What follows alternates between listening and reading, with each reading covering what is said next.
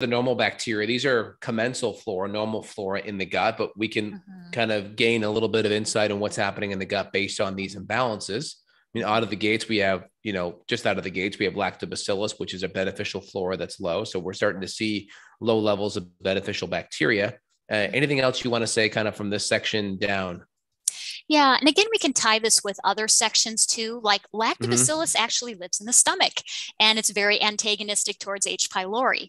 So if I'm looking at this and going, well, we have a nasty H. pylori infection, we have low lactobacillus, I'm going to get a lactobacillus probiotic in here to try to help not only get more lactobacillus in the system because it's clearly lacking, but also it's going to help push out some of that H. pylori from the stomach.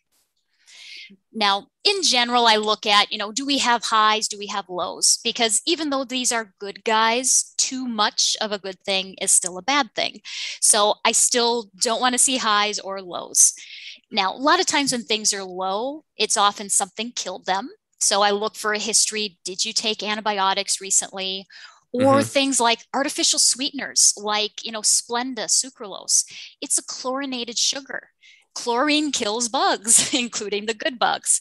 So we need to be looking at, again, the diet. Are you doing something that's killing these? Do you eat GMO foods, food sprayed with glyphosate? Glyphosate is patented as an antibiotic. Again, it's going to kill your good bugs. So are you doing something that's killing them? Or are you starving them? You gotta feed your bugs and they like fiber. So if you're restricting fiber in your diet, if you're not eating lots of whole fruits and vegetables and beans and nuts and seeds and maybe some gluten-free grains, I mean, all of these things have the fibers that these guys love. 100%. And so a lot of fibers, a lot of fruits, a lot of vegetables. If someone were to go carnivore, would you see a lot of these commensal flora drop typically?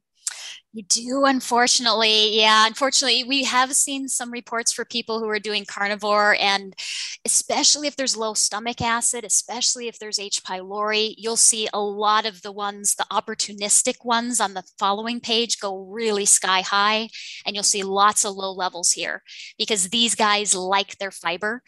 Now, we don't test some of the bile loving bugs here, but if you were testing those, we would expect to see some of the protein degrading, bile loving ones. Those are the ones that are going to go up. But they're also ones that produce things like hydrogen sulfide, which can be very pro inflammatory in excess. So while it may relieve some symptoms, I'd rather look at why can't you digest your fruits and vegetables and carbs and that kind of stuff.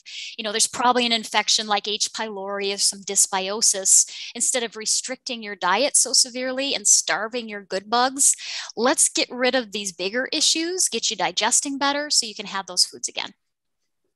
Very good.